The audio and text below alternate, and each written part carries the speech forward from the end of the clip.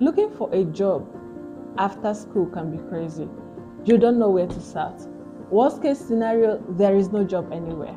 Things are absolutely going haywire and you don't know what to do. You sit down and you think about your life. You had high hopes in school.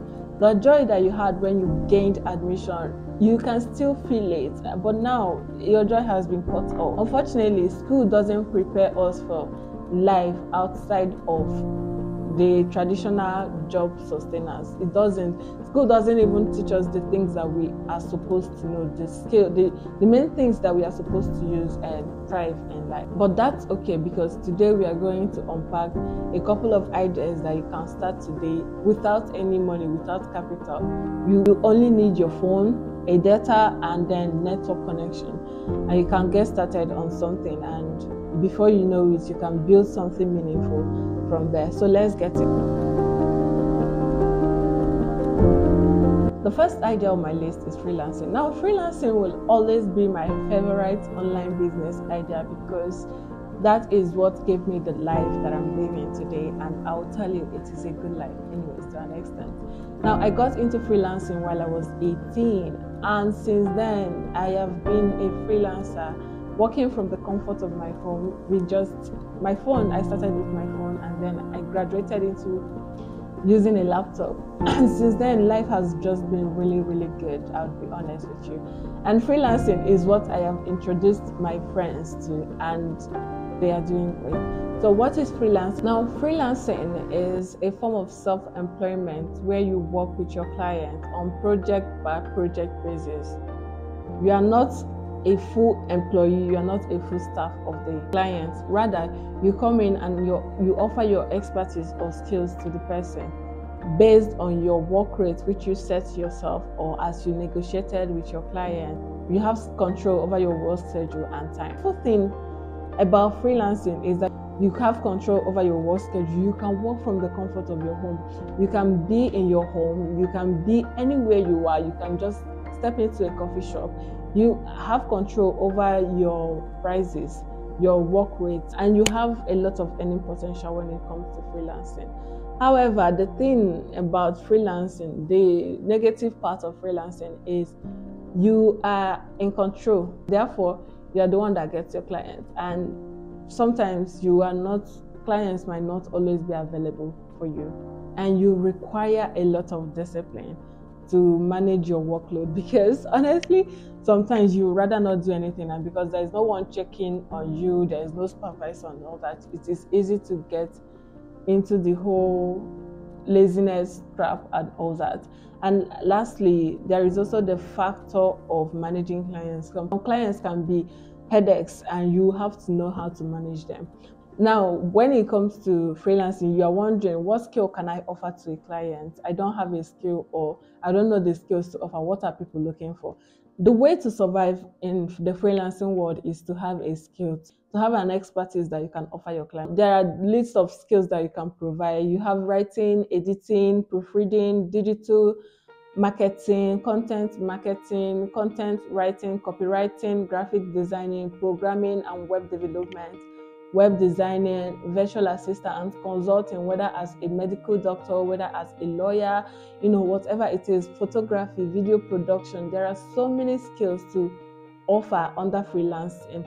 Now, you might be thinking, but I don't have a skill yet. I don't know what I'm supposed to do. All of these things that you mentioned, I don't know how to do them. It is okay. The best thing to do is to check out your strengths. Get a pen, get a paper, and start writing, what are my strengths? What can I do? List out some of these skills. Each one, check if there is any of them that you can do. Now, check your interests, check your hobbies, and you will eventually find something that is relating to any of the skills that I mentioned. The next thing to do is either take a course or read a book. You can take a course on YouTube. There are free courses also on Coursera and EDX. So the best thing to do is to go to any of those platforms and get as much knowledge as you can. There is also Class Central. I'm going to link it in the description. Now, classcentral.com is a place where you can see as many courses that exist on the internet based on the skill that you're looking for. All you need to do is to get there, enter search, and then You will see both the free courses and the paid courses, and then you can go for the free courses for a start. Then when you build up the skill, the next thing you need is your phone, your laptop, or whatever device it is that you have. Then you set up an account on any freelancing platform of choice. There is Fiverr and there is Upwork. Now this, I am not going to go in because of the other things that I'm going to discuss in this video. I'm not going to go deep into each of the platforms, but both of the platforms are beginner friendly. Now for this freelancing, after you are done building your skill, you should come up with a small portfolio. Build a portfolio for yourself. Whatever it is that you're going into. If you are into writing, into graphic designing, write something, design something, produce a video, whatever it is that you are doing, let there be a proof that you can do that thing, because it is very, very important. Clients would always want to know that you can help them, that they are not wasting their money on you. So you need to build your skill. That skill set is very, very, very, very important. Then you need to learn how to convince people that you are the best person for the job. In summary, check out the skills that you have, pick a platform, go on the platform, learn what works on the platform. I'd always advise people to check out the top performing people on any of those platforms that you are picking. See what they are doing, and then do something a little different. Don't go and copy them word for word. Do something a little bit different from what they are doing, but use the same structure as them as you get started.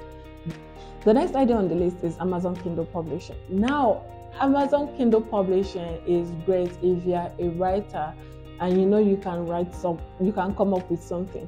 Or maybe you are not a writer, but you know a writer friend. You can, collaborate with the person and you guys can share the proceeds from it. Now, Amazon Kindle Publishing is a platform for authors where you can self-publish. In the past, when you write a book, you take your manuscript to a publisher, and then it's either they approve of your book or not, and it is until they approve and they market it themselves that you can have your book published. But with Amazon Kindle Publishing, there is no need for that. All you need to do is to write your manuscript and then upload it on the Amazon Kindle platform. And from there, you start marketing the book. To get started with Amazon Kindle Publishing, first start by writing your manuscript. You format it based on Amazon guidelines. You upload it to the Amazon platform, and then you publish and market.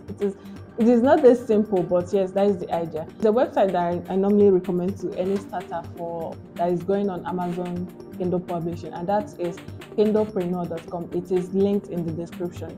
So from there, you can visit the platform. So much that you can learn from that particular website. It is everything you need on Amazon Kindle Publishing. And Amazon Kindle Publishing is great. The book I published in 2020, the first book I published, is still earning me money till today. So I'm not diving deep into this particular because it is a whole field on its own. Remember, this video is about giving you ideas that you can explore. Then it is left for you to go and research more on them and come up with something. The next idea on the list is to embrace the creator economy. Now, there are a lot of creators springing up. There are creators that need help with writing their content, creators that need help in editing their videos, the videos that they make, creators that need help in managing their schedule, in managing their businesses, in managing their emails, in managing there is video editing, there is podcast editing, there is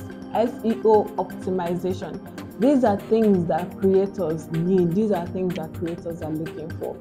Before I learned how to edit my videos myself, I looked for video editors. I looked for help with videos. So I would advise you to get yourself involved in the creator economy.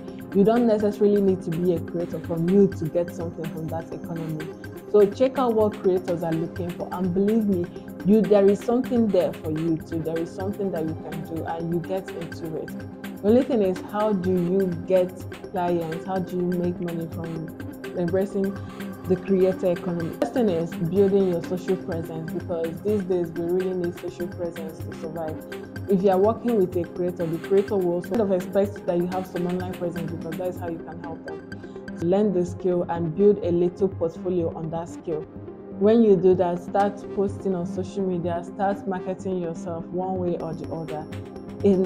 With time, you start reaching out to some creators, you start reaching out to brands to work with them. and that is how you get started. The next idea on the list is affiliate marketing. Now there are products that you use and you recommend it to your friend, you refer your friends, and your friends buy the product because you referred them to the product, but you are not earning anything from it. However, in affiliate marketing as a business, you refer a product or you recommend a product to people, and whenever someone buys through your link, you get a commission. Now, this is very cool because you don't need any more. There are two different models for affiliate marketing. There is the model of building a personal brand first and then promoting your products through the personal brand. And then there is the model of using paid advertising for your affiliate marketing. The model of building a brand requires you having a platform and choosing a niche, registering on an affiliate marketing platform, getting your link, and then start promoting that link with whatever video that you have, whether it is a blog that you have or an Instagram account or YouTube account or wherever it is that you are. So it requires you building a personal brand and then promoting the links on your content, whatever content that you put out. So the step for this one is to pick a niche, or if you already have a platform, a big platform, then you register for any affiliate program. There is Amazon Associates and there is so many of them. However, you wouldn't know until you research about them. So whatever niche that you are choosing to go into, whether it is the health niche, whether it is product, whatever it is that you are interested in, just research that niche. For instance, if you are going into the health niche, research health plus affiliate marketing. Where you will get affiliate marketing programs under that program that you are looking for, and then you start promoting, you register with them and you start promoting the links to your audience. The other type of affiliate marketing is the paid advertising. This one is a little bit bigger. The steps for the paid advertising method of affiliate marketing: you pick a niche, you pick a product, then you register for the product to get your affiliate link. Remember, your link matters because it is only when they buy through your link that you can make money. You get your opt-in page, your landing page for that product. You set up your website and then you run your ads. You set up your ad campaign manager and you run your ads. You generate the leads and you nurture the leads by sending them messages. And it's a little bit tricky, so I'd advise that you research more on it and get started. Finally, if you already are an expert on something and you don't want to offer that as a service, you are too tired to offer it as a service, then you can become a course creator. You can create a course, sit down, record videos or write books based on your expertise or your knowledge, and then promote it, market it, and you get people that would love to learn from you. If you promote it effectively and you have a very good product and the course that you created is very cool, then people would also want to learn from you. And with that, we have come to the end of our video today. Because the best thing I love about most of what I mentioned here is that none of them requires a big capital to start. In fact, most of them do not even require anything to start except your phone, a reliable internet connection, and then data, because you use a lot of data. The only place that you would have to spend money if you go into it is the paid advertising form of affiliate marketing. If you are going into that, then you will require some funds to run your paid ads. But aside that, you can start any of these today without anything. Like I said, this video doesn't do justice to any of these skills. They are more like giving you the ideas. So the best thing now is to go and pick any one of them and research deeply into any one of them and then get started with them. I also have a book that I wrote on this. It is totally free. It's my gift to you. It is linked in the description. And learn more about these things and they would really, really help you. Remember, this is a marathon. It is not a sprint. And whatever you are doing, ask God for grace. Bring grace into it. Bring God into it. Remember to always pray, work with God, do the right things. Learn what is working for people, whichever field that you are picking. And with time, things will go well for you. See you in the next video.